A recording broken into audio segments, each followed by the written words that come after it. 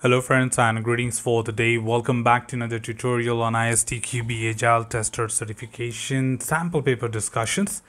And so far we have covered a lot of questions on the chapter 1 and chapter 2, and today we are getting started with the next chapter, which is chapter 3, to talk about the testing methods, techniques and tools related questions. So let's get started and quickly have a look on some of these questions for today. The very first question of the day is question number 25, and here we are saying if an agile team is using a testing tool such as a test management tool, who is responsible for ensuring the proper use of the tool? That means here we are talking about a team working together. Number one, if the tool is being used by a different set of people within the team, then who is someone who can educate them, who can make sure that the tool is being used efficiently, and a proper use of the tool must be a responsibility of someone in the team, and who is that? And in that context, I know, of course, someone who can really educate people about the testing aspects and testing tools is the tester itself. So in that context, we are keeping it, I think, very, very straightforward, because it's not a developer, it's not an architect, it's not a business analyst who can let people understand about how a testing tool can be used from the perspective of testing. So it's just a person who knows about it and put together. The right answer here is C. A tester is someone who can certainly educate the people about the use of the tool in terms of proper ways or efficient way of using the same tool at any point of time. Well, moving on to the next question here, if we're talking about the 26, we are having a very interesting question related to the test methods. If the developer adds a test that captures his concepts of the desired functionality of the code and then develops the code to pass that test, what type of development is being done? I think let me just make it clear. When we talk about the test methods, we have three different methods to talk about. Number one, we have test-driven development. Number two, we have behavior-driven development, and we have acceptance test-driven development. So when it comes to testing this particular system using these approaches, they have three unique things to talk about independently.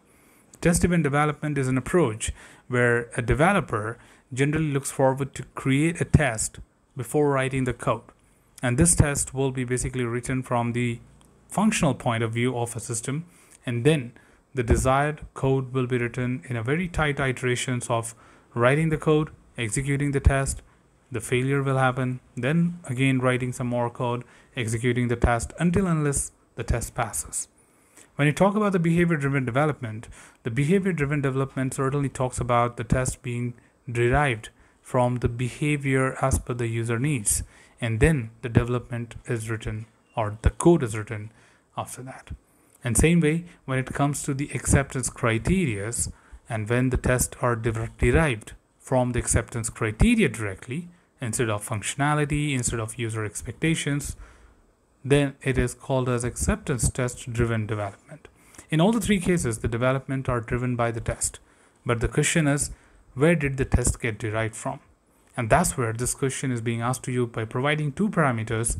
One, that we are talking about a test methodology where code is written after the test, but the test is derived right from the functionality.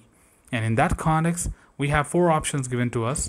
We have test-driven development, acceptance test-driven development, behavior-driven development, and developer-driven development. I think there's no discussion to be done here, and we have the right option, right straightforward here, is A, the test-driven development is the approach what this entire question is talking about, and a developer makes use of tests being created from the functionalities, and at the same time the codes are written later in order to make that test pass.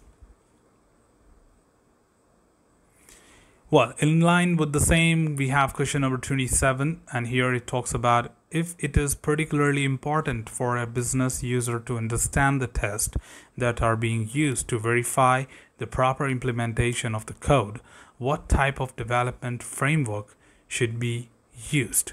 I think when it comes to the business users to understand the test, it has to be driven by the acceptance criteria? No, not at all. That's for the acceptance test-driven development. It has to be driven from the user needs, the requirements, the expected behavior of the system. And that's where we have already discussed in the previous question to talk about that what are the three different approaches and how the tests are derived from three different things. Now, when it comes to the business users to understand the test, it should be always written from the business user perspective. So when the tests are being derived from the behavior of the system, you call it as behavior-driven development. And that's where, keeping it still further very straightforward, the right answer here is C, behavior-driven development is the right answer for this question, because of course it is useful to understand that the tests are going to be helpful for business users to understand, because it is driven from the behavior of the system rather than the functionality or the acceptance criteria. I think put together that particularly give you some quick straightforward concepts. In fact, we did not have anything else to talk and simply extend this tutorial without any context, but certainly it meant that what exactly we have to do in such questions. Given that your concepts are clear, you would be very to the point to get to the right answer. Well, that's all from this short video tutorial. Thank you so much for watching. Should you have anything else, feel free to comment below. I'm always there to address your query and answer them well. Till then, keep learning, keep exploring, keep understanding the context. Thank you for watching the video, team, and happy learning.